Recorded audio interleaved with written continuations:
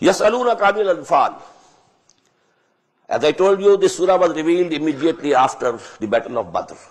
And a very important issue arose about the spoils and the booty of that battle. Because you know the Quraysh were defeated badly.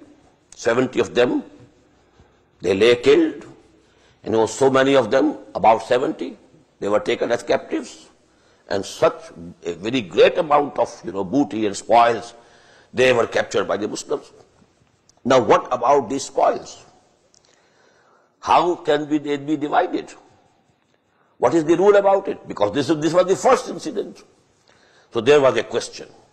Because in the Arabian custom, they used to say, whosoever has grabbed something, it belongs to him.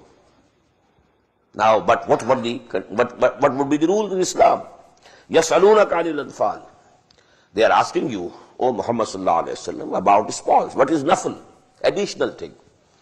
We know, we pray first, obligatory. Nafl, which is additional. So what is anfal? Because in a battle, victory is the first thing, the real thing. And if you get something, if some booty, some spoil, that is additional. So that is why this term has been used. يَسْأَلُونَكَ عَنِ الْأَنْفَالِ قُلِ الْأَنْفَالُ لِلَّهِ وَرَسُولِ. Tell them, all this booty and spoils, they all belong to Allah and His Messenger. First of all, you all wash your hands off. None of you has any right. Very categorical denial. So just leave it alone. Fattaqullah. You must have fear of Allah and regard of Allah. Whatever Allah decides, you must accept it. وَأَصْلِحُوا ذَاتَ بَيْنِكُمْ. And you must keep straight the relations between you. Don't start quarreling about these, these worldly things, the articles, that you have got, and this spoils and booty. وَأَطِيعُوا اللَّهَ وَرَسُولَهُ. And you keep obeying Allah and His Messenger. إِن كُنتُم مُؤْمِنِينَ. If you are really mu'min. Now, the following two ayat are very important. Who is the real mu'min? إِنَّمَا الْمُؤْمِنُونَ الَّذِينَ إِذَا ذُكِرَ اللَّهُ وَجِلَتْ قُلُوبُهُم. The real and true mu'mins are those that when Allah subhanahu wa ta'ala is mentioned or remembered, their hearts tremble in fear. وَإِذَا تُلِيَتْ عَلَيْهِمْ آيَاتُهُ زَادَتْهُمْ إِيمَانًا. And when the revelations from Allah subhanahu wa ta'ala are recited unto them, it adds to their conviction, adds to their iman, adds to the depth of their real conviction, real iman. وَعَلَىٰ رَبِّهِمْ يَتَوَكَّلُونَ. And they put all their trust and faith in their Lord. Not in the arms or in the number or, worldly things. But they think that everything is in the hands of Allah subhanahu wa ta'ala. He can do everything without anything. And if even you have everything, no result will come out unless He decides. الَّذِينَ يُقِيمُونَ الصَّلَاةَ. Another aspect. That was the inner side, the esoteric element of iman, that there is when Allah subhanahu wa ta'ala is remembered, their hearts tremble. And when they listen to the ayat of Quran and the revelations of their Lord, it adds to the depth of their iman and depth of their conviction. And what is the outer manifestation? يُقِيمُونَ الصَّلَاةَ وَمِمَّا رَزَقْنَاهُمْ يُنْفِقُونَ. They establish prayer. And whatever we have provided them, they spend out of it. Spend out of it for the cause of deen, for the pleasure of Allah. أُولَٰئِكَ هُمُ الْمُؤْمِنُونَ حَقًّا. They are the true mu'mins. Now this haqiqi mu'min, a mu'min who is really a mu'min, this is a very important place of the Quran which is giving us the prerequisites. What are the prerequisites which you fulfill? Then you can be acknowledged as a true mu'min. But this is only half of it. We shall note that in the end, another aspect of this true iman is given. وَالَّذِينَ آمَنُوا وَجَاهَدُوا فِي سَبِيلِهِ وَهَاجَرُوا. And that is the second aspect. And these three aspects will go to make the complete picture of a mu'min. The inner esoteric element and then outer exoteric. There are two. Salah and Psalm and spending in the way of Allah, and other jihad and qital fi sabilillah. So these are the three dimensions. As we have the three dimensions of the space, the length and breadth and the height or the depth, three-dimensional space. So that is the personality of Mu'min, three dimensions of the personality of a Mu'min. كما أخرجك ربك من بيتك بالحق وإن فريقا من المؤمنين لكارهون. Kama, difference of opinion regarding spoils of war. In the same way, there was a difference of opinion when, O Muhammad sallallahu alaihi wasallam, your Lord, your Rabb, made you come out from your home bil haqq, with a definite purpose. When you set out from Medina towards Badr, there was a definite purpose before Allah subhanahu wa ta'ala. What was that purpose? It will be described later on. Bil haqq. Wa inna fariqan min al-mu'minina lakarihun. A group of the believers didn't like it. They were disliking it. They didn't want to go to fight the army and to confront, a big army, as the things will come, in the later ayah. Yujadilunaka fil haqqi ba'da ma tabayyana. They kept arguing with you, even after min ba'da ma tabayyana ka'annama yusaquna ila al-maut wa hum yanzurun. Even after the matter was absolutely made clear, as if they were being driven to death, and they were seeing it. Wa hum yanzurun. There might have been a few people, among them, who were not ready to go to the war. There was a difference of opinion. The Prophet ﷺ, he gathered the Muslims and he told them, O Muslims, an army, a big army, is coming from Mecca, from the south. And there is a caravan coming from the north, Syria. The caravan has very little number of soldiers with it as guards. And Allah subhanahu wa ta'ala has promised me that one of these will be yours. You will definitely get victory over one of these. Now tell me, we should go to the caravan or to the army?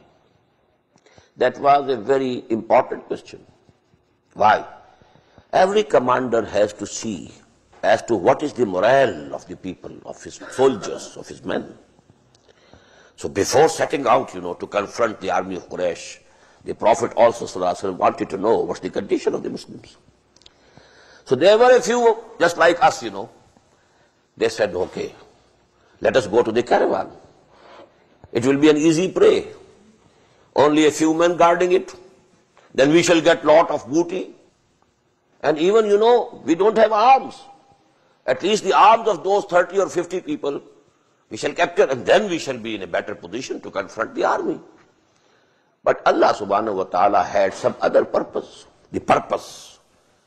He wanted to make it clear that Allah is with the Muslims.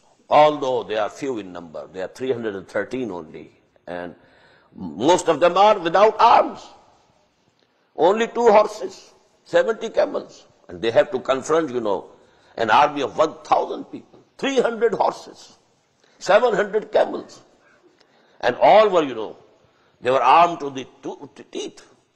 So Allah wanted to make it a clear sign, a miracle, to make it clear to the whole people of the Arabian Peninsula that Allah is with them because they got their victory in these conditions. So Allah has that purpose.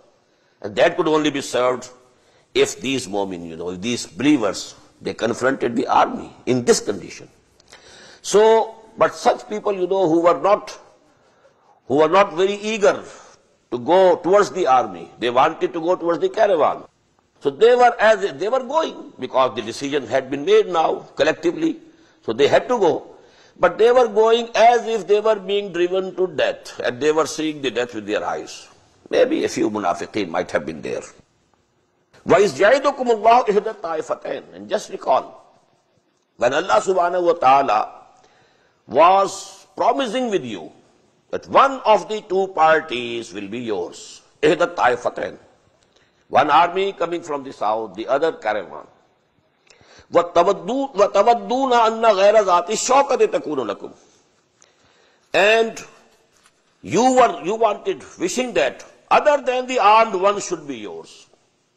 Confrontation with me should be with the caravan. We should go and, have it. وَيُرِيدُ اللَّهُ أَن يُحِقَّ الْحَقَّ بِكَلِمَاتِهِ. This is the purpose. And Allah had decided to prove that the truth is the truth. وَيَقْطَعَ دَابِرَ الْكَافِرِينَ. And Allah wanted to cut the roots of these kuffar, these unbelievers, The number 70 of them killed, including Abu Jahl, the most haughty, most proud, most arrogant person of Makkah, and so many others of his type. They were all killed in the battle of Badr. لِيُحِقَّ الْحَقَّ وَيُبْطِلَ الْبَاطِلَ. Again, the same thing more explained. So that Allah subhanahu wa ta'ala proves the truth to be the truth, and proves the falsehood to be falsehood. وَلَوْ كَرِهَ الْمُجْرِمُونَ. Although these people, these criminals might not like it.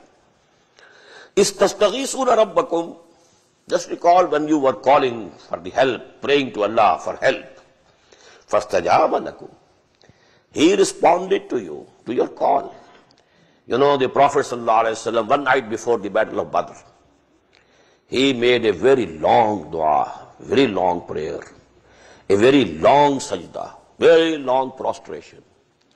And he even said these words, "Oh Allah, if these people, these 313, they are killed tomorrow, then there will be none on the surface of the earth remembering you and taking your name." Why? Because I am your last messenger, last prophet. And this is the result of my 15 years hardest work. After 15 years hardest work, I have gathered them. And they are here now. They are killed. And then because, when he was prostrating in a small cottage of grass, etc., which was erected in between the two armies, and he was prostrating over there, and Abu Bakr radiallahu ta'ala who was standing as a guard, when the Prophet sallallahu alaihi wasallam quoted these words, he said, "Now that's all. Don't go beyond this, O Prophet, Ya Rasulullah, O Messenger of Allah subhanahu wa ta'ala." But then the Prophet raised his head with the good tidings of victory, that Allah subhanahu wa ta'ala has promised me the victory. إِسْتَسْتَغِيثُونَ رَبَّكُمْ فَاسْتَجَابَ لَكُمْ أَنِّي مُمِدُّكُمْ بِأَلْفٍ مِنَ الْمَلَائِكَةِ مُرْدِفِينَ. When you were praying to Allah subhanahu wa ta'ala for help, calling upon Him for help, and He responded that I am going to help you with 1,000 angels, coming one after the other. وَمَا جَعَلَهُ اللَّهُ إِلَّا بُشْرًا. And Allah subhanahu wa ta'ala made it as a glad tiding for you. وَلِتَطْمَئِنَّ بِهِ قُلُوبُكُمْ. So that your hearts remain at rest. وَمَا النَّصْرُ إِلَّا مِنْ عِنْدِ اللَّهِ.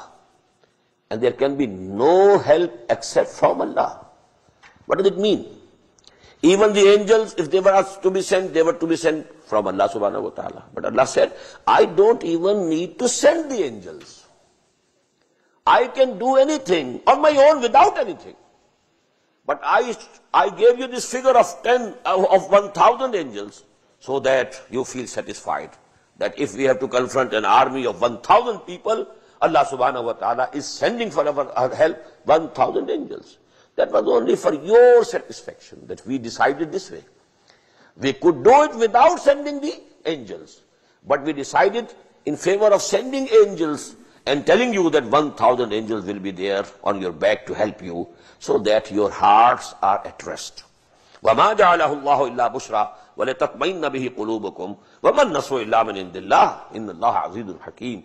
Verily Allah subhanahu wa ta'ala is Al-Aziz, all-powerful, and Al-Hakim, and He is also all-wise.